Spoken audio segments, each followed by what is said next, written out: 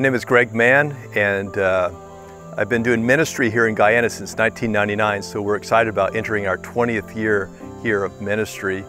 And over the last 10 years, we've been doing some traveling back and forth, actually over 40 times now, from Jacksonville back into the jungle. But we're excited now as God is calling us back to return and not to do exactly what we did before. We had a church planting ministry where we planted 11 churches through a process of addition. And the next phase of our ministry, we're going to focus on multiplication in 3 areas. One is that we want to work on multiplying disciples in partnership with the Timothy Initiative. And 2, we want to work on multiplying churches and church plants.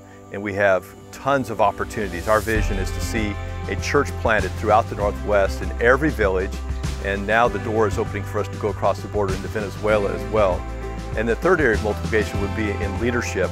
And we have plenty of opportunities there, whether that be young people from the United States, influencing them in global leadership, or also the people here of Guyana in leadership as well.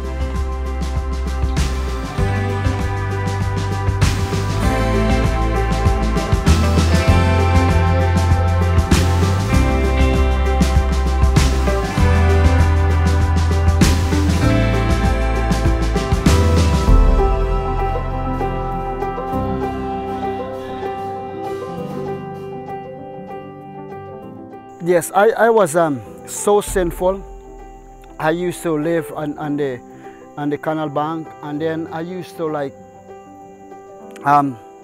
go and steal people things, not that honest person. So messed up, because living for the devil, it is not a genuine life, it's a messed up life.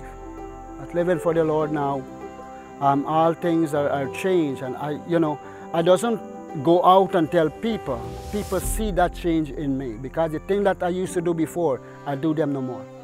My name is Brother Nabot, and I'm the pastor of Faith Baptist Church of Whitewater, and the pastor also for Blackwater Ministry, Shining Light Baptist Church. And by the grace of God, I am living, and thank God for His strength that He gave unto me.